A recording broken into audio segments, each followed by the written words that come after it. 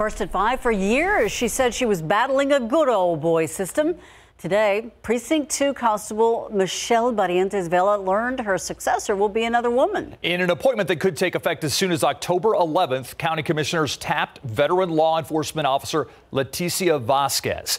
Dylan Collier with a look at her background and her tough road ahead to restore the public's faith in that agency.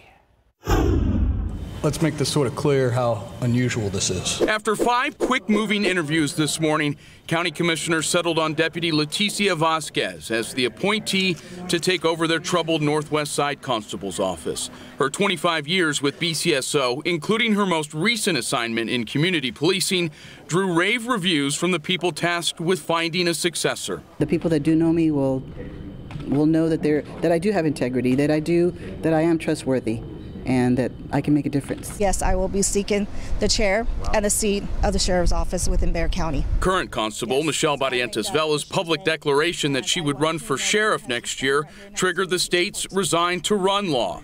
She declined comment today on Vasquez being named as her replacement.